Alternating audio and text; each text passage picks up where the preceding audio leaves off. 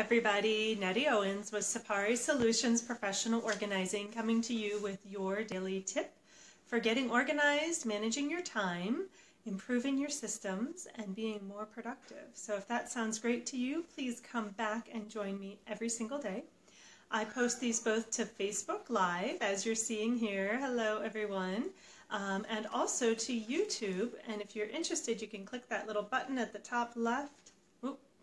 Top right, and subscribe to this channel, and you'll get the daily tip delivered right to your inbox. So we're going to keep going through with our tip of the day, picking from this deck of the biggest organizing, productivity, time management, and systems challenges from a recent presentation that I did, right? Okay, so let's see. Yesterday we were talking about time to follow up, how to find time and make time to follow up on tasks that you have set for yourself.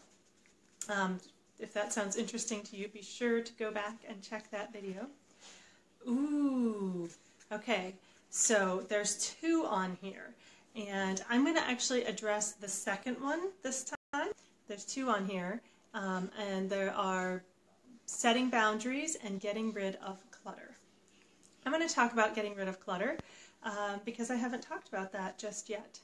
But your environment, the space that you're in, really does have a profound effect on your work and on how other people interact with you and interface with you and how much you're able to get done and your mindset and all of that. So clutter comes in three different forms.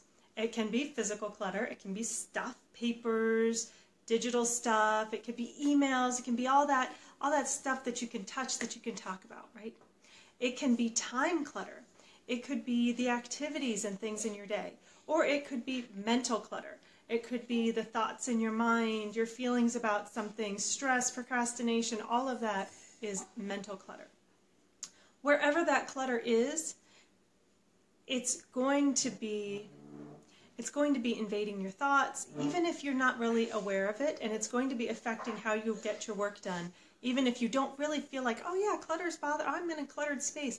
People have immaculate spaces and are still worried about clutter, so it can really change how you get your work done. So how do you get rid of it? How do you let go of that stuff?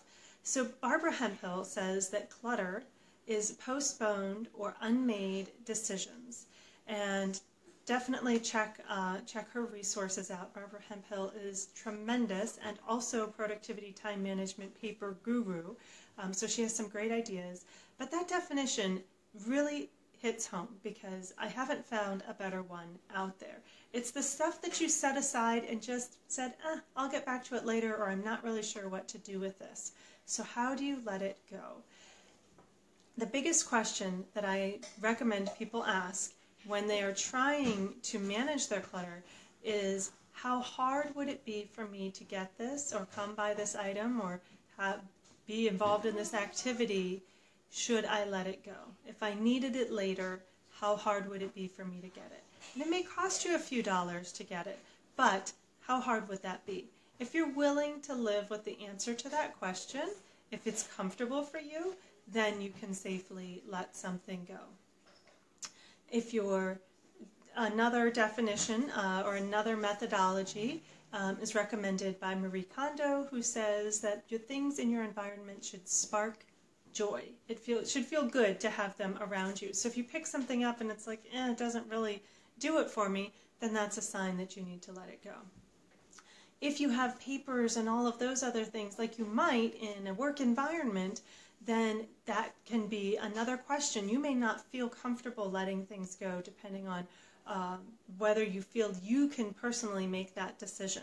And that's a conversation that you need to have with the others in your workplace. Do you have systems, paper retention policies set in place? And if not, that would be a great discussion to start, to come up with some predefined terms of what you can comfortably let go of and what you need to keep. If you need help with any of that, I'm happy to answer any questions that may come along. So As I said before, be sure to subscribe so you can get these daily tips directly into your inbox if you're doing this on YouTube. And I would welcome you to find me on LinkedIn. Just look up Nettie Owens and you will come across my profile. And join the workplace productivity group that I have started there, because we're talking about all of these kinds of things in that group. And it's a great place for you to get support.